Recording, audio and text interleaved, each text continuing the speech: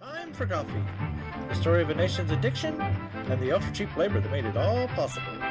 The Juan Valdez story. The A&P Coffee Division, keeping you awake since 1859. And by cooperation, they mean blackmail. Americans know what we like, and Strippers we and beer. really do like coffee. Did I say like? I meant well, we physically use dependent. more than 3 billion pounds of coffee every year. And that's just Seattle. Where does it all come from? The land of Mostly from Oz. South America. The great plantations of Ernest and Julio Valdez. Life is pretty much the same as it has been for generations. Spent trembling before their sadistic bean gods. Donde diablos Today, o of que esa course, cosa? each village has its own schoolhouse. Yeah, I'm a tree. So what? Undead cameraman shadow monster. It's the polyphonic spree. I need a few carafes of coffee to coax my consciousness from its current coma. The average tree bears enough coffee beans to make about 1 pound of roasted coffee a year. Hardly seems worth it.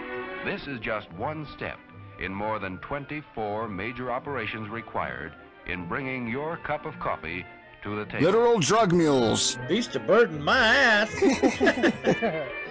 Slip sliding away. The beans float, while skin or pulp sinks to the I bottom. wish this film would sink to the Providing bottom. adequate wa- Linda Blair must be back there.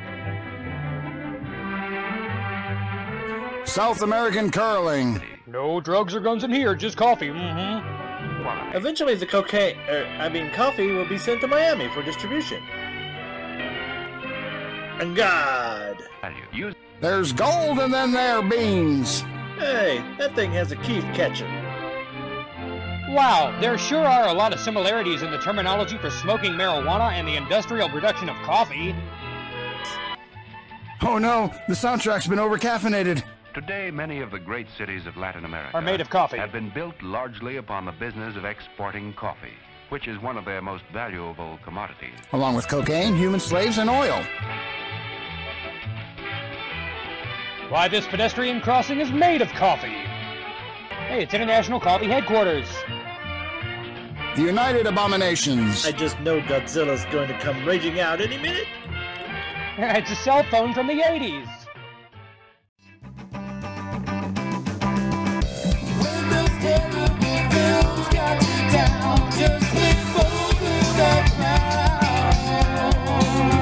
It's all the film quips, baby, and we're headed to your town.